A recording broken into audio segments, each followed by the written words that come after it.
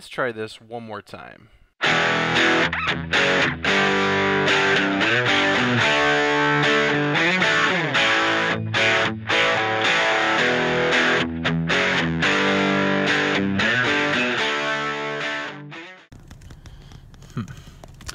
All right, so we're gonna roll up on some kids in the neighborhood and see how smart they are.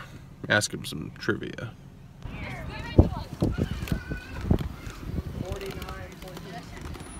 Hey, who's the smartest kid here? Me! No, it's all me! It's me. I have a trivia question. Yeah. Okay, you're 6 years old. Okay. Your sister's half your age. Okay. How old is she? 3. How old is she when you're 70?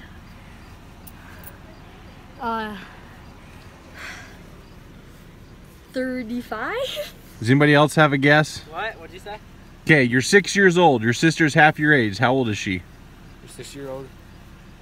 So we're talking right now or in the future? Right now, if you were 6 years old and your sister was half your age, how old would she be? She'd be 3. Okay, how old would she be when you were 70? Oh! She would be half my age, so she wouldn't be 3. She would be dead already. She'll be like... whatever half of 70 is. No, 30? No, 30 remainder...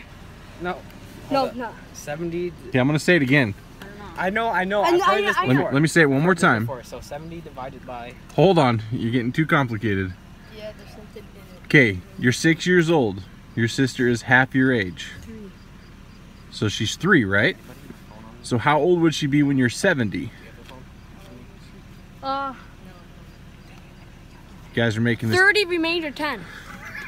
I know the answer, I just need to count. Okay, guys, let me. I'm gonna rephrase it. Okay, your sister's 3 years younger than you.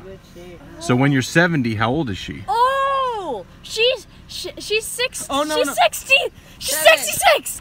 Close, 67. What? No! Are you taking a video of us? Yep. Thank you.